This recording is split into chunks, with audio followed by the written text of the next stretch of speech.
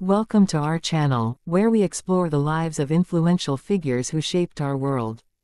Today, we're diving into the remarkable story of Margaret Sanger, an iconic advocate for women's reproductive rights and a controversial figure in the history of social reform. Margaret Sanger, born on September 14, 1879, in Corning, New York, is often regarded as a pioneer in the fight for women's reproductive rights. Her life was characterized by a deep commitment to advocating for women's autonomy over their bodies and their reproductive choices. Sanger's journey was profoundly shaped by her experiences growing up in a large Irish Catholic family, witnessing the struggles of her mother and other women in her community. Her early exposure to the hardships of childbirth and maternal health ignited her passion for social reform and set the stage for her later activism. Throughout her life, Sanger navigated personal challenges and societal opposition, ultimately becoming a central figure in the birth control movement and sparking significant changes in public policy and attitudes towards family planning. However, her legacy remains complex and controversial, particularly due to her associations with the eugenics movement, prompting ongoing discussions about the ethical implications of her work. Early life and education. Margaret Sanger was the sixth of 11 children born to an Irish Catholic family. Her mother, Anne, suffered from tuberculosis, which resulted in multiple pregnancies that took a toll on her health. The family faced significant hardships, including the loss of several siblings at a young age, which profoundly impacted Sanger's understanding of women's suffering. Witnessing her mother's struggles with childbirth instilled in her a sense of urgency to address the issues surrounding women's health and reproductive rights. After completing her education at a local high school, Sanger pursued nursing, graduating from the White Plains Hospital School of Nursing in 1899. Her nursing career brought her into contact with women suffering from the consequences of unwanted pregnancies and unsafe abortions. These experiences fueled her desire to advocate for reproductive health and sparked her activism.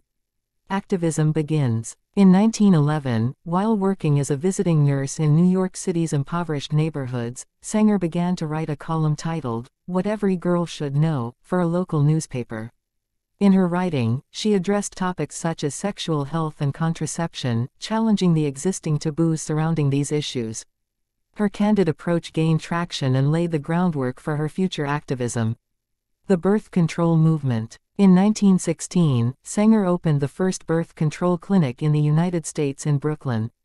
This clinic aimed to provide women with access to contraceptives and information about reproductive health. However, her actions led to her arrest for violating the Comstock Act, which prohibited the distribution of contraceptive information. The legal battle that ensued garnered significant media attention and highlighted the urgent need for reform in reproductive health laws. Following her arrest, Sanger became more determined to advocate for women's rights. She traveled to Europe to learn about contraceptive methods being used there and to connect with other advocates for reproductive rights. These experiences reinforced her commitment to the cause. Establishing organizations. In 1921, Sanger founded the American Birth Control League, which aimed to promote access to contraception and education for women. This organization later evolved into the Planned Parenthood Federation of America in 1942. Sanger's efforts contributed to a shift in public opinion about birth control, moving it from a fringe issue to a mainstream concern. Throughout the 1920s and 1930s, Sanger continued to work tirelessly to promote family planning. She traveled extensively, giving speeches and lectures on birth control and women's health. In 1936, a landmark legal decision allowed physicians to distribute contraceptive devices, marking a significant victory for Sanger and the birth control movement. Controversies and eugenics. While Sanger's contributions to reproductive rights are widely recognized, her legacy is complicated by her support for eugenics, a movement that aimed to improve the genetic quality of the human population. Sanger believed that controlling population growth through selective breeding could lead to a healthier society. Her association with eugenicists and her statements on the matter have drawn significant criticism in modern discussions about her legacy and ethical implications. Critics argue that her views on eugenics contributed to the marginalization of certain populations, including people of color and those with disabilities.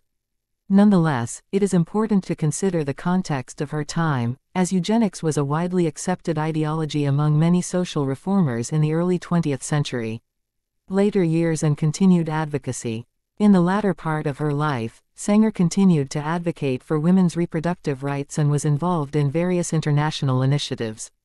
She played a key role in establishing the International Planned Parenthood Federation in 1952, promoting reproductive health on a global scale.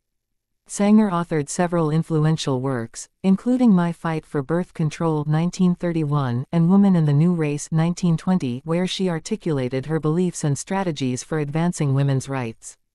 Death and legacy. Margaret Sanger passed away on September 6, 1966, in Tucson, Arizona, at the age of 86. Her legacy is multifaceted. She is celebrated as a pioneer in the birth control movement and a champion for women's reproductive rights, yet she is also scrutinized for her controversial views on eugenics. Today, her contributions continue to influence discussions on women's health and reproductive autonomy, reminding us of the ongoing struggle for these fundamental rights. Sanger's life story serves as both inspiration and caution, reflecting the complexities of social change and the importance of addressing ethical considerations in advocacy.